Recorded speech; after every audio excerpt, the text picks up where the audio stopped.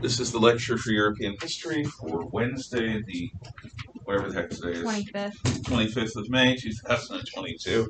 And we started class with something cheerful, footage of kamikaze attacks against the American Pacific Fleet towards the end of World War II. We'll be talking about the kamikaze corps later, but there's nothing like seeing what actually happened. Fiction doesn't compare.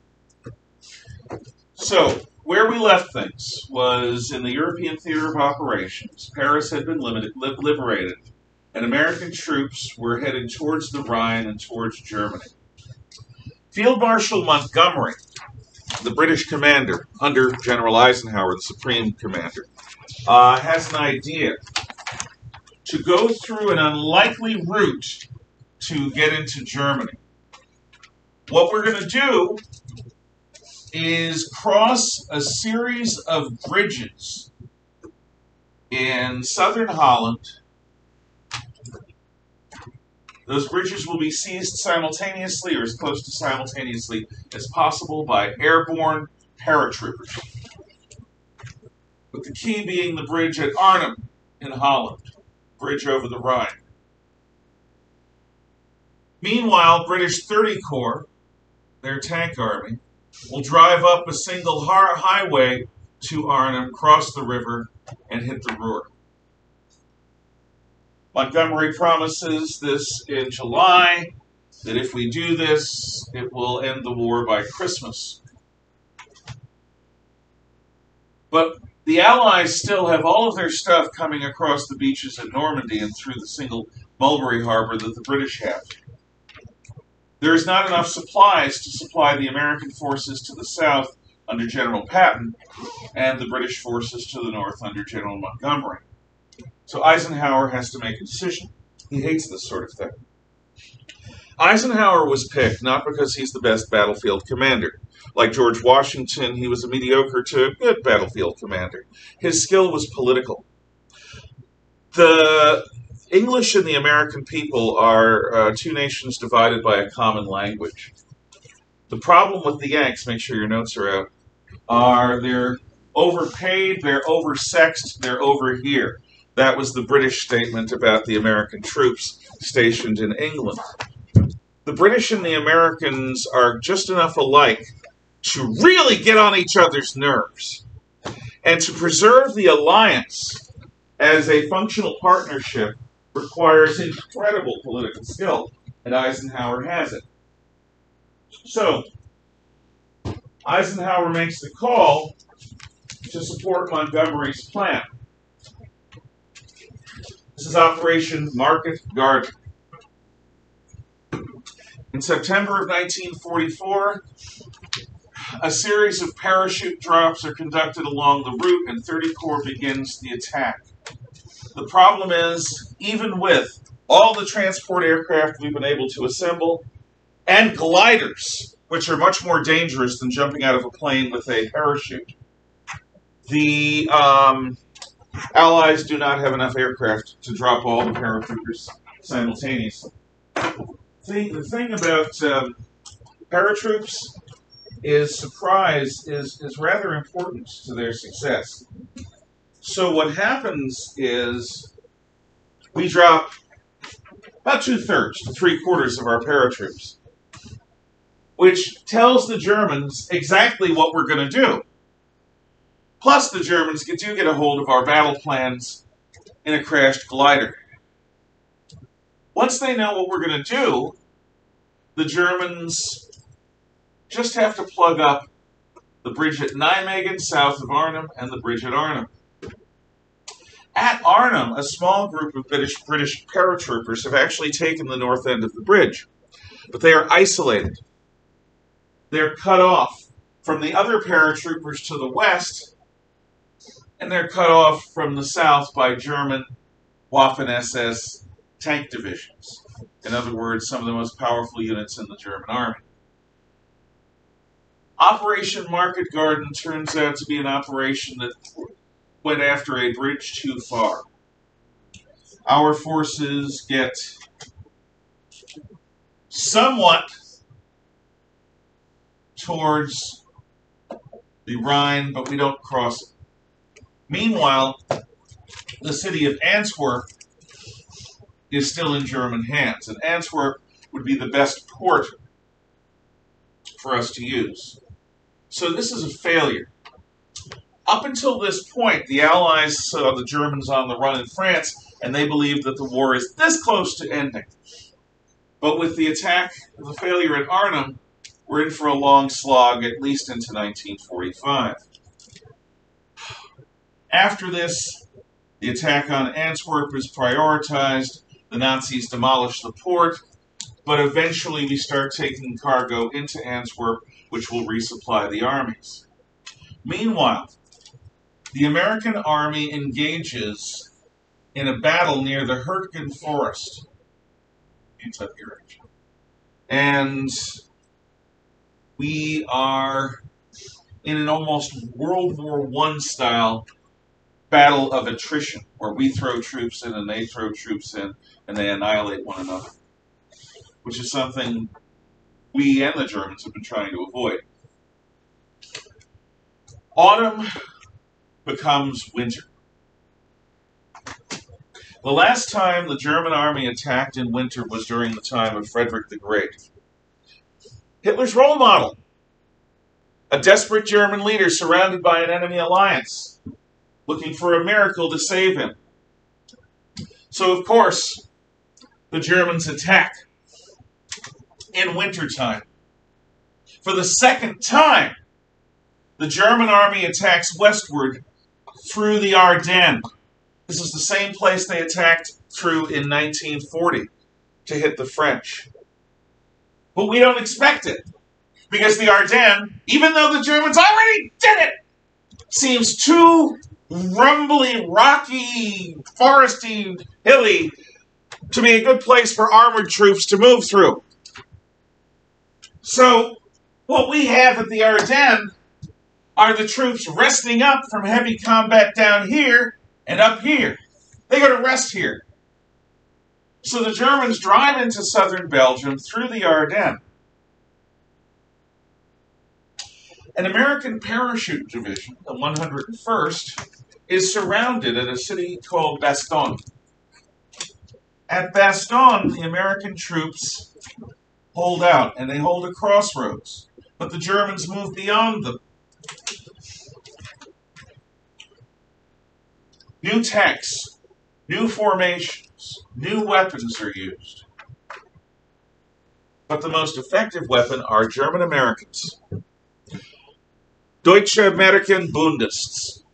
There was an American Nazi party before World War II, and when the war began, while the United States was neutral, which remember was a few years, many of these true-believing Bundists, these German Americans from Cincinnati and elsewhere, go to the fatherland to help out. Well, these troops are selected for special missions during the Battle of the Bulge, the Ardennes Offensive of 1944. They're dressed in captured American clothing. They have captured and fake American IDs. They are dressed as military police, and they're going to be secreted behind American lines because the goal of the Ardennes Offensive is to hurt the Americans, not the British, to bloody the Americans, to terrify them, to kill them. Because if you kill enough Americans, we'll go away. So, when the attack happens, these fake military police misdirect reserves, and they kill a number of our people from behind.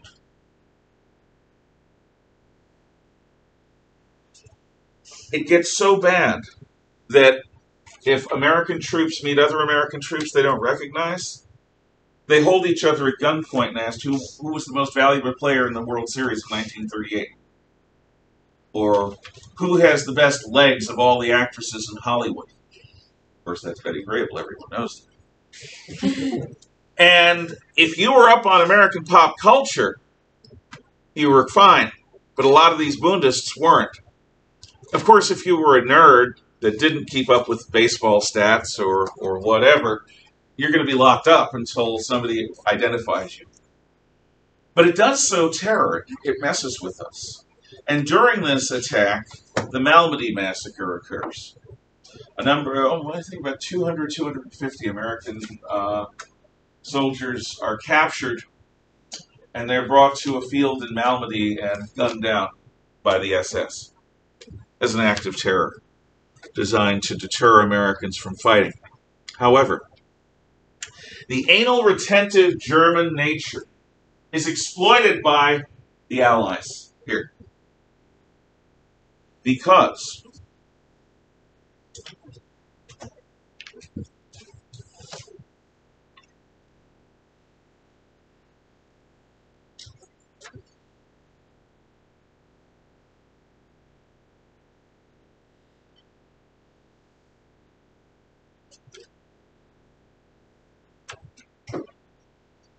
so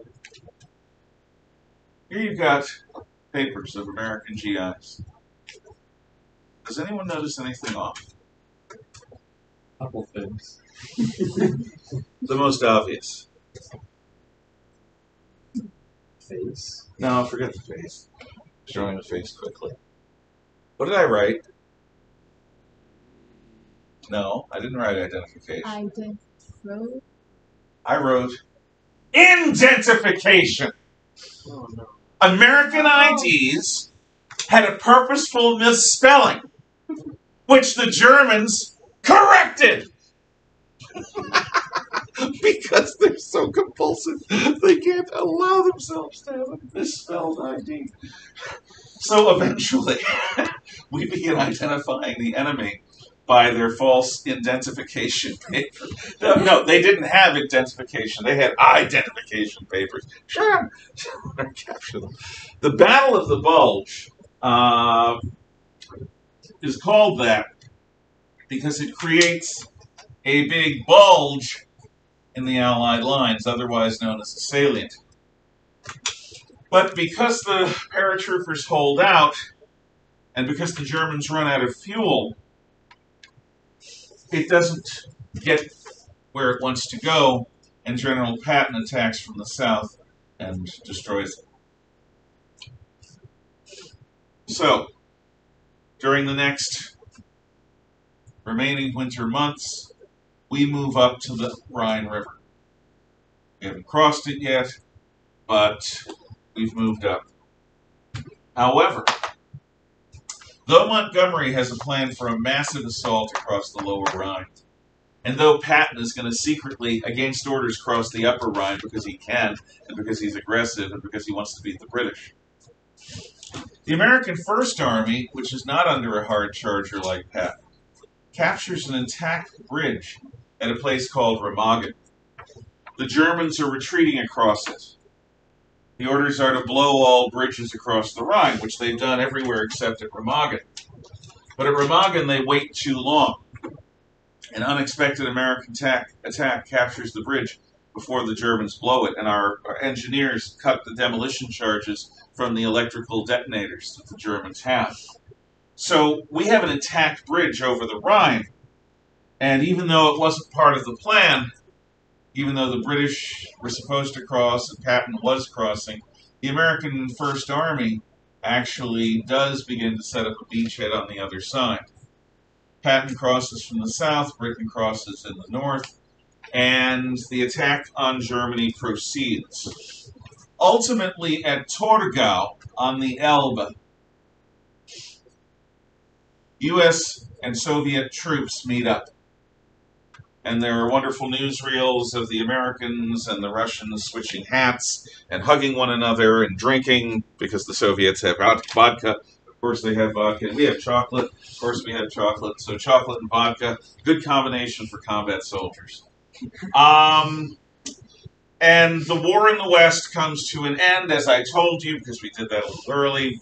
VE Day, Victory in Europe Day. For the Allies, it's May 8th, 1945. For the Soviets, it's May 9th. So Hitler has shot himself, and Germany is split between the Russians and the Allies. Any questions on that before we shift to the Pacific? Okay. In the Pacific, there are attacks by the Allies along two lines of attack. Yeah, I guess let's continue using this code. General MacArthur from Guadalcanal has been won. And what General MacArthur is doing is he is moving up through New Guinea in a major land battle. And along the North New Guinea coast in preparation for an attack against the Philippines. This is the Southwest Pacific Command. Meanwhile, the U.S. Navy is moving up the Solomons Islands towards Rabaul, the Japanese base in the region, but they don't take Rabaul. They surround it. General MacArthur's idea is tried at Rabaul. Hit them where they ain't. Land troops, build airfields, let the Japanese stay in position, and starve. And that's what we do. Rabaul has a massive number of troops, and we never attack them. Same is true for their fleet base at Truk in the Caroline Islands. We go around it. The main Navy attack in 1943 is across the Central Pacific, through the Marshall Islands, the Gilbert Islands, towards the Marianas Islands, which they reach in 1944. Now, the forces involved. The U.S. Navy perfects aircraft carrier warfare with what is called a task force. Imagine concentric lines of protection, like in an old medieval castle. At the heart of the task force are, usually we have 2 or 3 aircraft carriers. We find that having our carriers together, surrounded by maximal force, gives them best protection. And around these aircraft carriers, which are floating airfields that have planes that range out to 1,000 miles or more, we have a line of battleships, or should I say a circle of battleships, of cruisers, and of destroyers. Battleships are big gun platforms, cruisers are medium-sized gun platforms, destroyers are small gun platforms with torpedoes. And there are picket destroyers out beyond the edge of the defensive line. Japanese ships will be detected long before they get anywhere near our carriers, and our battleships can form a line, go out and hit them if that's necessary. Japanese aircraft have to pass through whatever combat air patrol we have, through the line of pickets, which all have radar, and into the line of the defensive ring, where they're likely to get shot down, and only a few get anywhere near the aircraft carriers, and they have point defense guns as well. So, rings of protection, rings of protection, rings of protection around the vital aircraft carriers. This form of warfare works.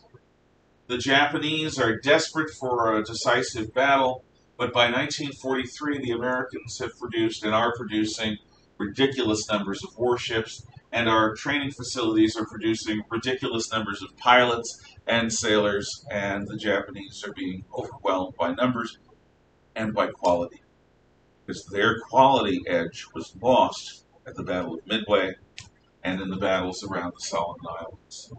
Because their pilots not leave the front lines with their skills to teach others their skills. Their pilots remained in the front lines and died with those skills before they had a chance to pass them on. Also, there's an attitude within the Japanese military about downed pilots.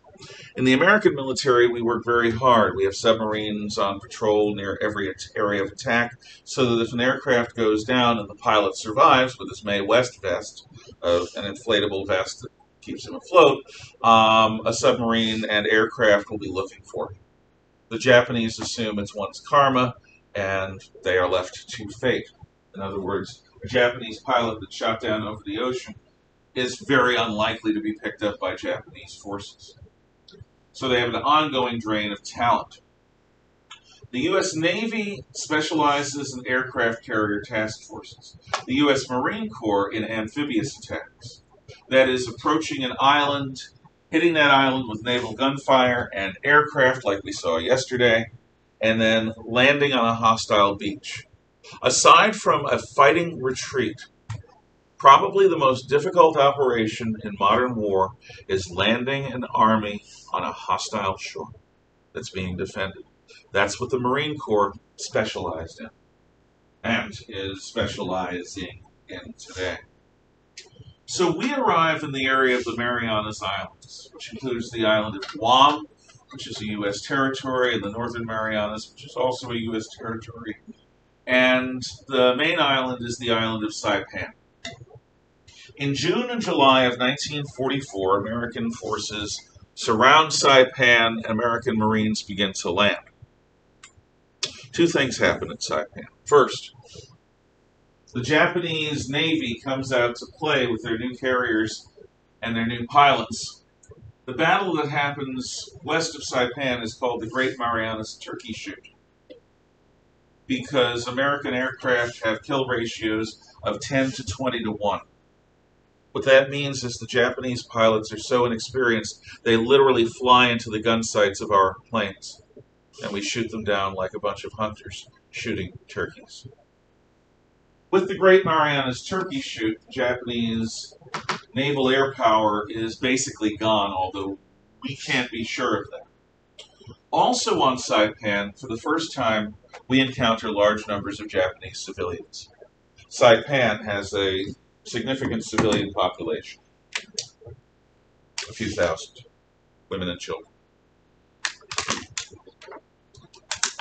I'm not going to show it, but you can see, if you want, newsreel footage of mothers holding their hands of their children with babies in their arms, walking off a 200-foot cliff, one after the other, rather than be captured by the Gaijin, the round-eyed barbarians.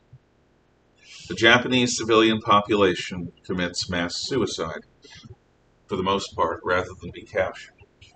It is still incredibly rare to capture a Japanese soldier. Usually the only ones we capture are people who were basically stunned and they wake up and they're in custody, and even then they try to kill themselves, and us.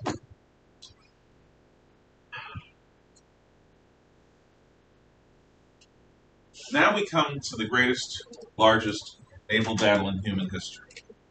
The island of Leyte is one of the central islands of the Philippines. And General MacArthur is going to be commanding the land attack, and Admiral Nimitz the naval attack. At Leyte Gulf, the last battleship on battleship battle occurs at night when a Japanese force attacks from the south to try to get to the beaches and destroy the supply ships, and an American battle line composed mostly of Pearl Harbor survivors. Pearl Harbor ships that had been sunk by the Japanese, refloated by the American fleet, modernized by the American fleet. They sink a Japanese battleship attack from the south. However, in the north, the Japanese have their major battleships, including super battleships Yamato and Musashi. However, the American fleet commander, Admiral Halsey, who's known as Bull in the newspapers because of his aggression,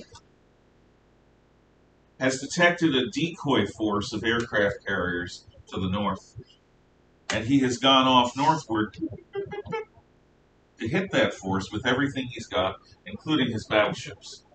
Everyone else thinks Halsey's left his battleships to block the northern approach to Leyte.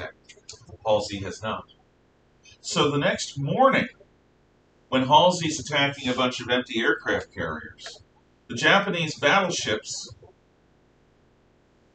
attack the small ships supporting the landings. They attack American destroyers, which are little tiny ships that are really good at anti-submarine warfare, and they attack American escort carriers, which are merchant vessels with small numbers of aircraft on board that are designed for ground attack. The destroyers fight like samurai, like almost suicidally. The aircraft carriers too. And then one of the miracles of history happens.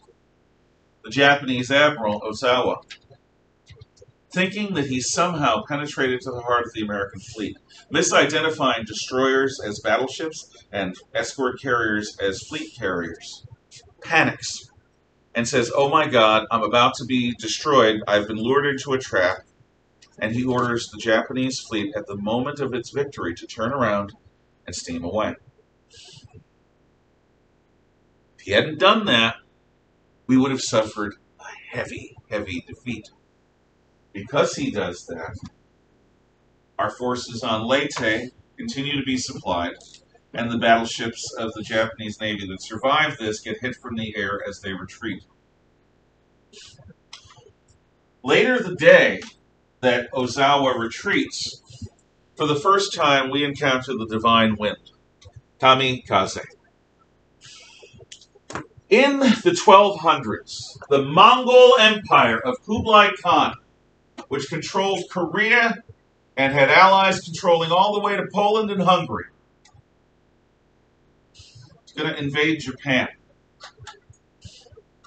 The Mongols have an unprecedentedly large invasion fleet. They cross the Tsushima Strait, the Korea Strait, whatever you want to call it. They land in Japan, and as they're landing, they get hit with a typhoon, a super hurricane, a cyclonic storm that makes the hurricanes that hit the east coast of the United States seem like blowing out candles. The Mongol fleet and invading army is destroyed. The Japanese believe that the spirits of wind and wave have risen to defend the God Emperor of Japan. Kamikaze, divine wind. Kublai Khan isn't done. He comes up with an even greater invasion force.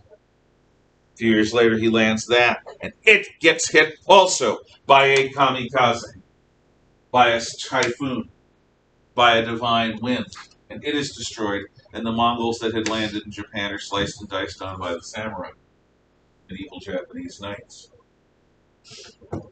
What the true believing Japanese military leaders say is we need a new kamikaze today. But our divine wind will be made of human will and human flesh. The call is given, looking for people willing to die for the Emperor. The Kamikaze Corps, much like the 9/11 terrorists, train in taking off and maneuvering their aircraft. Landing is less of a priority. Diving is a high priority. After a few weeks of training, they're put into an obsolete aircraft filled with enough fuel for a one-way trip and a bunch of explosives. They take off. Not yet. The night before their attack, they have a special feast. The next morning, they drink sake, toast the emperor, write their death poem. They have already clipped their fingernails and placed those fingernails in a sandalwood box, which is the only remains their family will have of them. They take off, form a massive formation called a kiku sweep, flying chrysanthemum, and fly out towards their targets, the American task forces. Whereupon their destiny, their karma, their fate is to dive on the largest American warship they can find, preferably an aircraft carrier or a battleship, and die damaging those who would harm the God Emperor. Thousands of kamikaze are going to be made from late 44 until summer 45. Kamikaze are not just flying obsolete aircraft, escorted by good pilots who are not supposed to die today. Kamikaze also take the form of baka bombs. A baka bomb is a rocket-powered glider. It's from the Japanese expression baka yaru, which means crazy. So a person straps into what is basically a cruise missile, is dropped from an aircraft, and flies the glider and activates the rocket engine on their terminal dive. They have a much bigger bomb than the improvised aircraft of the kamikaze. Then there are the kaitain. Kaitain are manned torpedoes. You're in a submarine. The kamikaze pilot gets into the kaitain. It's sealed off. It's separated from the submarine. Puts up its periscope inside the harbor. Picks the biggest target he can find and pilots this thing into the hull of the American warship, which hopefully would sink. The kamikaze are the first sign of the genuine nature of the Japanese people in World War II. purpose of the nation is to serve and protect the God Emperor without restraint at all costs. So as we move closer to Japan, from Saipan to Iwo Jima to Okinawa, which are all going to be bases for air attacks on Japan, as our aircraft carriers move off the coast of Japan, hit their cities. And our bombers fly from Okinawa and Saipan to hit their cities. More and more intense kamikaze action happens. Closer we get to Japan, the increasing death toll we face. Japanese will occasionally surrender. And when an American gets close, they shoot him, pull a grenade, pin. It's to the point where the Marines have to exterminate units of Japanese with flamethrowers. We have tanks called the Ronson, which is an American Sherman tank, but instead of a main gun, it has a flamethrower. Because the Japanese won't surrender. Again and again and again, they prove that they will die. Soldiers and civilians.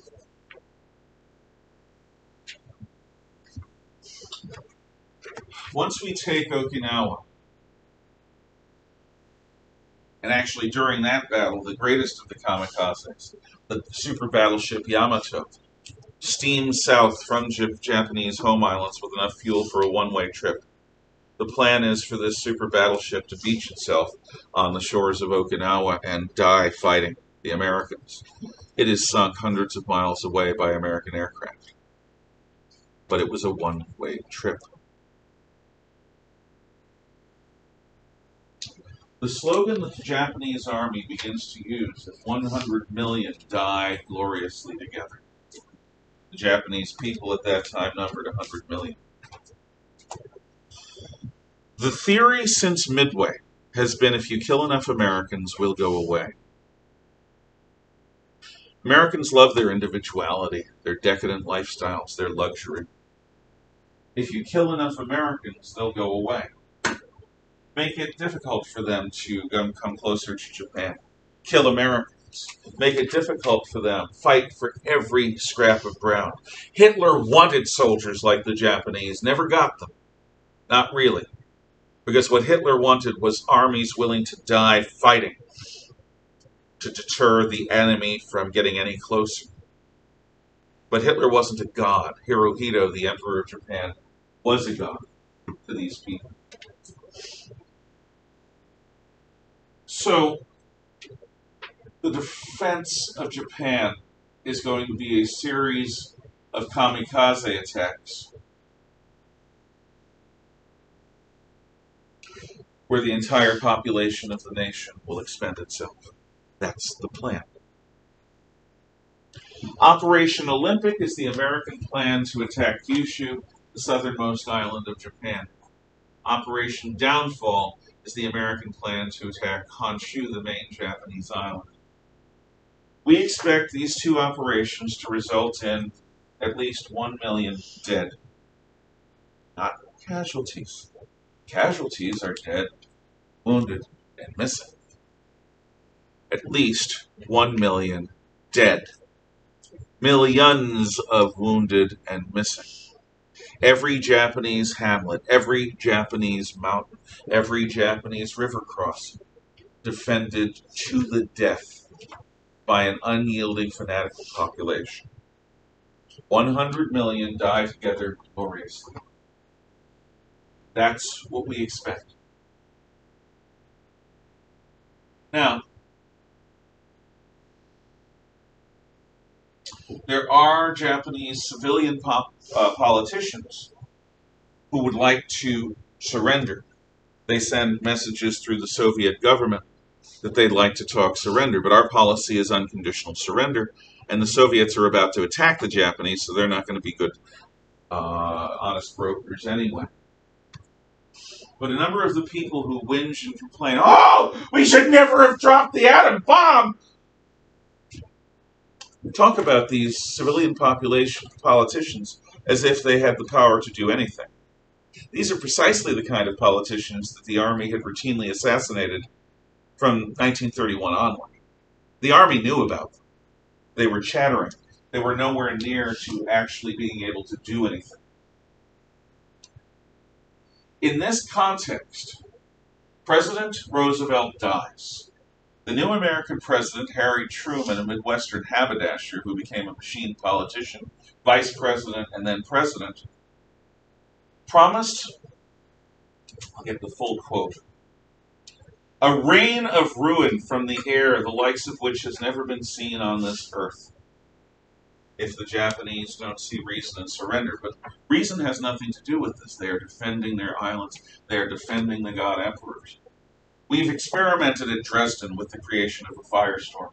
At Tokyo, we turn the city away from the imperial palace. We are scrupulous not to bomb that, as careful as we can be. We create a firestorm in a different part of Tokyo. Tokyo's immense. Less immense after these attacks. In this context, a recommendation of Albert Einstein to President Roosevelt from 5 years ago comes to the fore. Einstein wrote to Roosevelt saying that advances in science made possible the development of a new kind of weapon, an atomic bomb.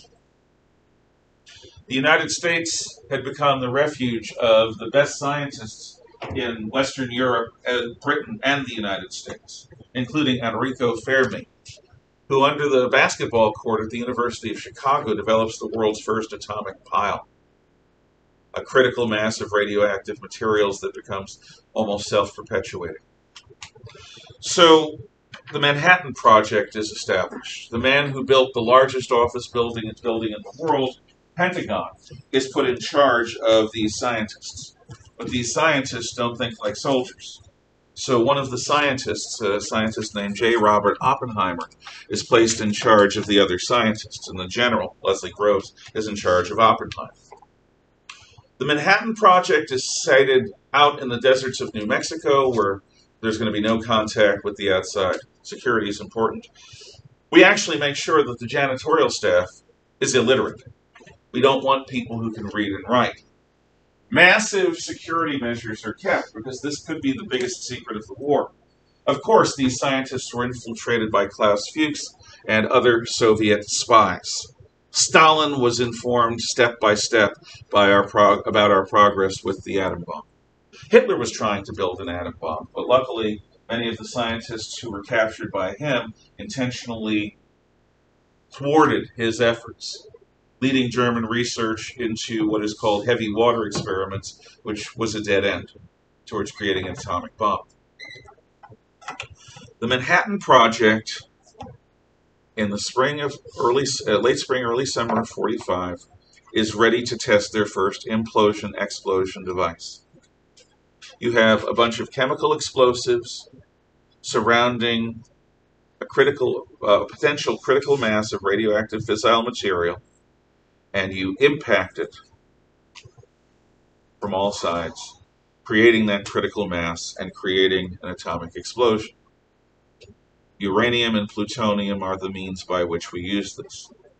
This is splitting the atom, fission.